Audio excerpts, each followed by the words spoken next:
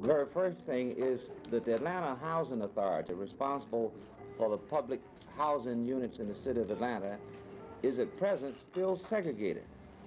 I consider it totally impossible for the mayor to propose new programs when standing programs continue to be segregated. Number two, the first proposal for public housing was located totally in a Negro community. On yesterday, the Department of Housing and Urban Development indicated that from now on, no units will be built in a totally segregated area or in a ghetto.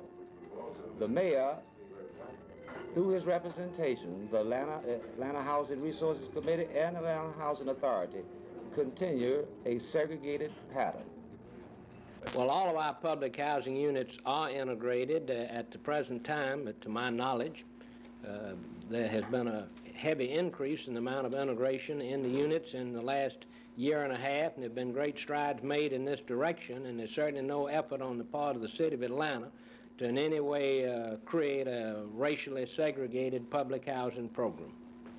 We are requesting Mr. Weaver, Secretary of Housing and Urban Development, to withhold all funds to public housing and urban renewal programs until all discriminatory practices are eliminated and a balanced dispersion of public housing units is accomplished. Further, we are requesting the Secretary to withhold funds of the Model Cities program until Atlanta officially adopts an open occupancy ordinance. I certainly hope they won't take any such precipitous action as that. After all, the city is involved in a program to try to develop adequate low-income rent units for all of the citizens of this city, and I would think that able organizations like the NAACP, which incidentally could be a sponsoring organization if they so chose, they could sponsor one of these projects in a site of their own location. We have invited representatives from all agencies dealing in housing to a conference. No representatives responded.